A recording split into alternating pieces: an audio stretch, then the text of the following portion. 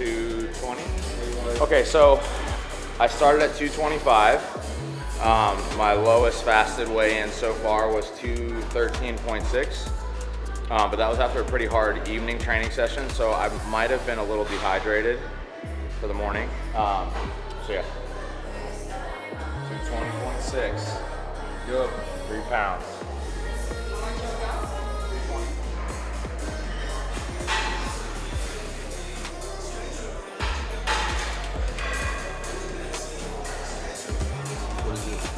I have no idea. Sweat test. Sweat test. So this little patch is, and if you want to explain it, but this little patch is going to be put in a vial and it's going to go into a lab, and then they're going to test the sodium concentration of his sweat loss. Exciting stuff. This is real next level. Real deal Holyfield. Yep.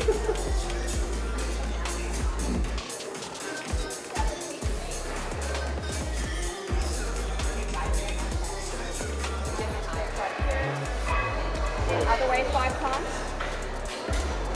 As well as the other side. Good. Okay.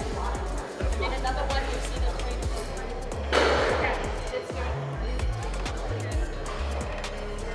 Everything that we just did, I just love that stuff. Like it's been awesome to get back to like true athletic training, athletic warm-ups. Like that was what I did for so long.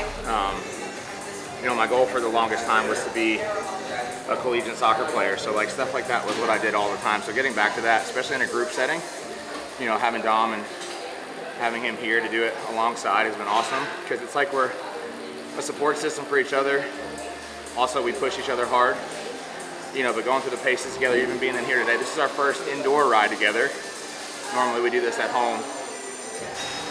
So just having the opportunity to do this together, learn, you know, even like the testing that we're doing. I did a lot of this testing in college, but I haven't done it since. So just getting all this data is super, super cool to me. It's also something I didn't expect, how analytical the sport is. You know, and coaching bodybuilders, there's not a lot of analytics to it. It's a lot, it goes off of feel, and then you're depending on somebody else for their effort. You know, and just hoping that they're following and executing as you intend based off of, you know, the communication between you. So having all these analytics here to really know and track has just been a really cool thing for me. So yeah, I'm excited to get into today and just show you guys the process of everything we're doing.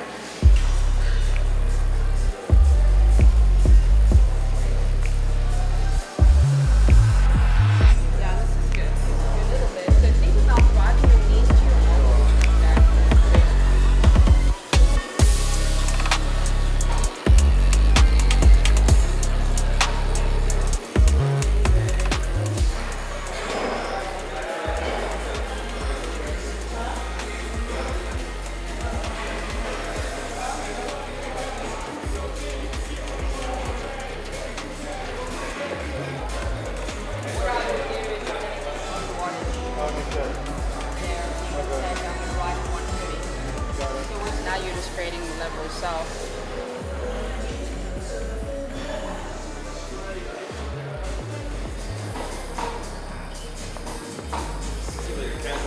Round one done. 216.4. So 16 ounces plus 33 ounces is essentially 50 ounces is how much you lose per hour. 218.2. Say that again. 218.2. What did you start with? 20.6. 220.6. And then fluids consumed. 24 ounces. That's 2.4. The sweat loss is higher. Okay, so we just did a sweat test, and what that sweat test calculates is the amount of sodium lost per hour. So we were just on the bike per hour, and then based off of that rate of sodium, let's say if I lose 2 pounds on a bike ride, but I lose 4 pounds in an hour on a run, then I'm gonna need to multiply that loss on the bike by 2 to get to what I need to consume on the run. So then I'll just have to put a larger titration of sodium in my drinks for the run and account for all that. And what this is really all building up to is race day having your nutrition pre-planned for the 3, 5, 7, 9 hours or whatever you're out, which is there's a lot of calculation that goes into it. So it's a lot more than just like have a Gatorade and take off and run. You can try that, but you're probably gonna have some pain along the way. You're gonna be cramping more. It's all about replenishing as much as you can, so that way you can continue to keep your output as high as possible. So the number one question is, when should we do this? And I would say at least once a week, because we're reinforcing good running mechanics. When we start doing running workouts, you want to do it, you'll do a warm-up 15 minutes, 20 minutes, then you would do running drills, and then you'll do the workout. So for sure, you go through this whole routine before any workout that we do.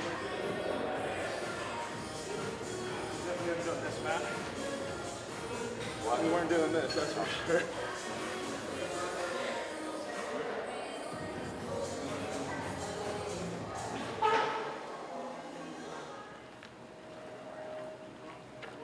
To touch your hamstrings, and what it will signal is how long we leave our back foot on the ground when we shouldn't, and that's how we increase our cadence, and that is also the muscle that we use to pull our leg through, not up.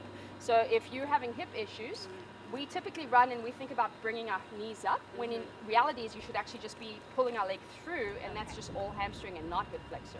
Okay, and then if this foot is on the ground too long, the more time you spend on the ground, the more likely we are actually to get injured. And so it's all about being as light on our feet as possible. Like the impact of touch go. Like you're supposed to be pushing, every time she touches your leg, that's when your hamstring's supposed to be moving forward. There was a lot of overstriding, for one. But yeah, let's look at video inside together. And your glute is to fire. So yeah, let's go over there. I know. Babe, these have to be better than the gross ass stuff that she brought. She has the same kind of oats, but they're like good. What are they called? Are they one something? I had bought them on Amazon. They taste like. Did you go over your form yet? We go over what? Did you go over your running form yet? Yes. What was the conclusion of yours? So I just need to work on landing like mid-foot strike on my big toe and have it underneath my hip to get my glute to contract. The biggest issue that I've had so far, and we can go into more detail about this in later videos, but I have like a calf issue, a nerve issue on my left side, and because of that I'm overcompensating on my right side, so I have like a lot of shin pain right here, which is why I'm wearing these awesome sleeves. But I can work with that by fixing where I'm landing on the ground and then just propel myself forward from there. So it's just going to be a learning process, keeping my foot underneath me and then landing heel strike here, which is going to contract my glute and then should take that pain off the lower half of the leg. So I'm like, basically what's happening is you're supposed to land your feet underneath your body, and I'm landing too far in front of my body with like a stride. And what it's doing is it's not letting me use my glutes to push my feet, and it's also causing a ton of like tension in like my, basically like kind of like my shin splint area, but it's kind of like my posterior tibialis. But it's like I've had a lot of pain there. So I think right now I just have to kind of relearn how to run the right way and start over. But hopefully it'll be better. Yeah.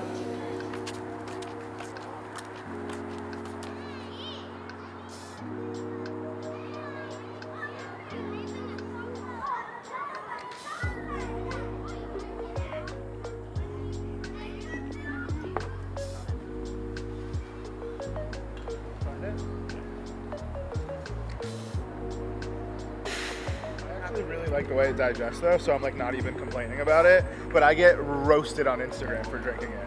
These like health freaks message me and they're like, I can't fucking believe you're so healthy and you drink that shit with all that I'm like, lady, please, you're probably like, do mushrooms and fucking heroin on the weekends, relax. Like, these people are so rude. It's crazy. I'm not on your Instagram telling you what to do, just leave me alone, it's Gatorade. Yeah. Is it that bad for you? I mean, don't all the athletes drink it? Well, it's like got dyes It's just in full it. of shit. But yeah. Yeah. But you're also metabolizing things so fast when you're doing this, it doesn't really matter. Okay, so just swim easy, 200. They're exactly 50. 4 times 100. You want 100? Take your time. 200. Just 200. Oh, I should probably start my watch because I never do that. And just let it run. Don't touch it. Oh, I never do. Am I supposed to? No. Some people do.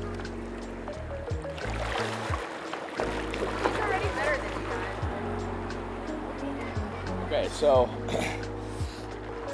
one of the things that we're continuing to learn about is there's a lot of different gear, and Dom and I have both actually used swim pants that actually help you stay afloat. And one of the biggest struggles that I'm having in the pool right now is with the muscle that I have is staying afloat. So today, Natasha said that she wouldn't be doing me a true service as a coach if she didn't see me in just a regular pair of what's called jammers. So no additional aid in terms of floating. And obviously I'm sinking way worse.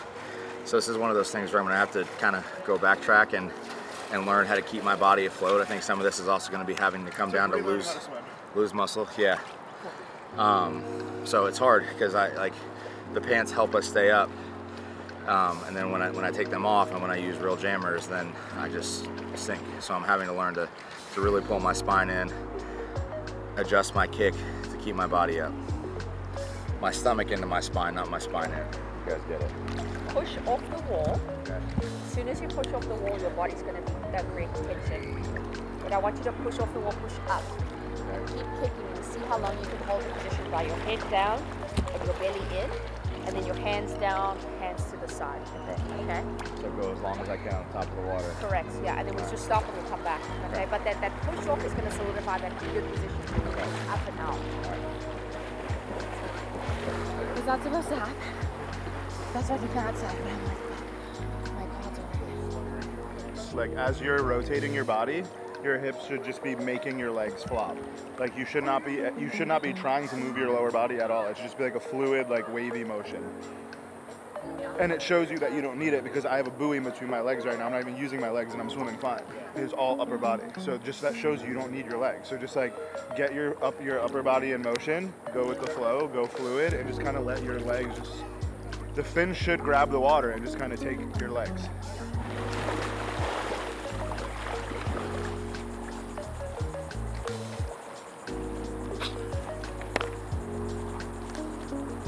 Good. So yesterday we did like all above water stuff. So like my stroke going into the water, everything literally like from surface up. And now she's correcting my form underwater. So like the way I'm kind of attacking under and then bending my elbow and then pulling with my lat to get like the most efficiency out of my stroke. So it's like putting little pieces together. But if you did all this shit at once, you'd never be able to do it. It's just too much to do at once.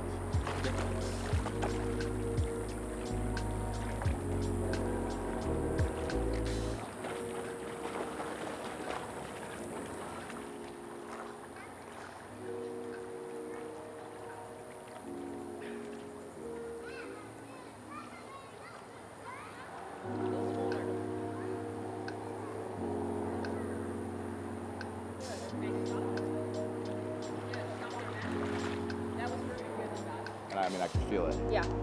It's like when I get aggressive in my head, like I just like... Yeah. I don't think it's mental. I mean, because I've been calm this whole time, and then she told me to speed up my stroke, and then when I get back here, it's up to 175. Sometimes it's like speed up the stroke, there's something wrong, you can do it. Yeah. Maybe. Yeah. Yeah.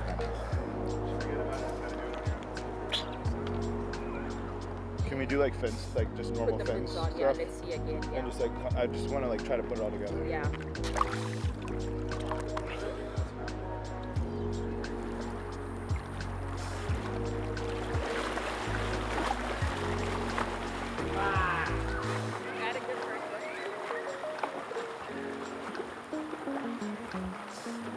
Trying to swim strokes underwater doesn't work too good.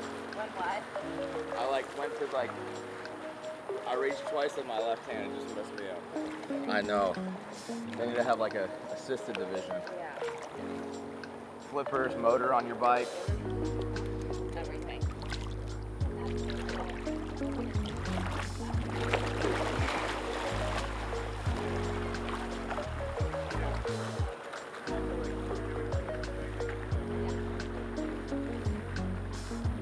Still looks good.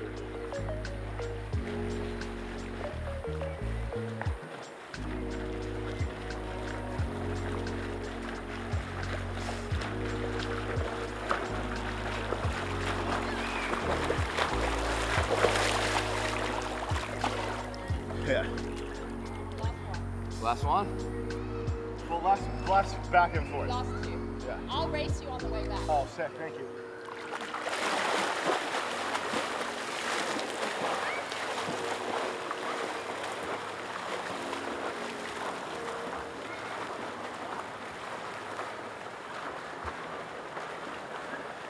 All right, guys, so that is it for day 2. I definitely am feeling a lot more confident. I think one of my biggest crutches or handicaps at this point was knowing that I was not fully swimming correctly with the right shorts on.